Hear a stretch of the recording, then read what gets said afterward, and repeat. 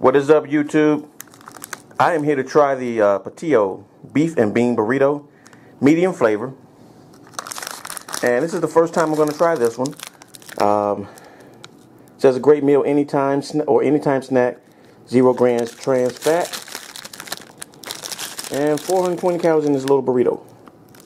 So I'm going to try this and let you know what I think. It says to put it in the microwave for 3 minutes, and it said if you have a wattage under I think 1100 or something, it may need more. So gonna test that out and the time and bring you back, and we'll see what it looks like and what it tastes like. Here we go with the Patio beef and bean burrito. I think cheese is in it too.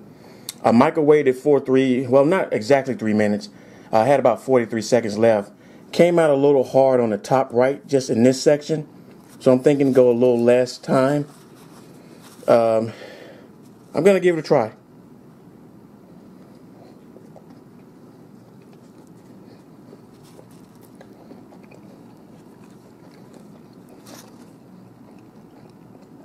Don't know if you can see the filling, but it's pretty tasty. Got a tad bit little heat. I kind of like it. Well, I like burritos anyway.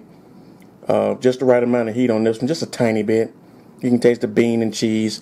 Not so much of the beef, I don't think. It's not that powerful.